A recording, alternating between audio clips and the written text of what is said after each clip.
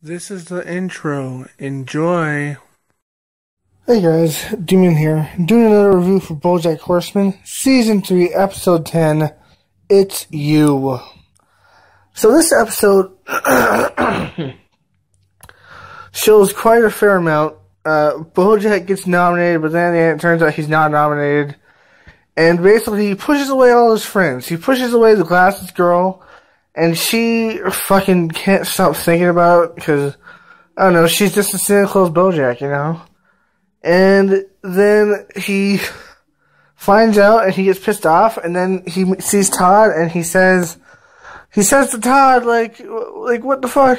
Like, we gotta go out and shit like that. Then he tells Todd that they had sex, and it's like, BoJack, what the fuck, dude? And Todd's like, this is why the fuck you hate yourself, because it's all you. Like, it's not your childhood, it's fucking you.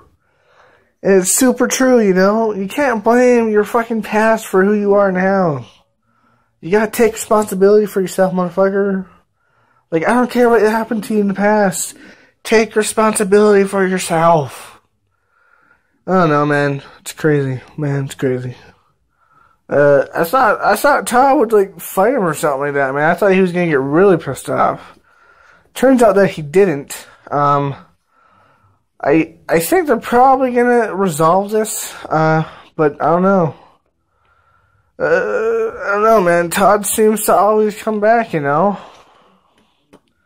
So, yeah. Oh, and Princess Carolyn's, little project is going up in smoke, you know? She's, like, pretty much quitting. But anyways, hope you liked this review. If you did, like, comment, subscribe, and share this video. And as always, my friends, peace. Oh, stay sane. Hey guys, D-Man here. Just remind you to like, comment, and share this video. And also, subscribe to my channel by clicking this thing right here. Or going down there and clicking the subscribe button, especially if you're on cell phone or tablet. Remember, stay sane, my friends.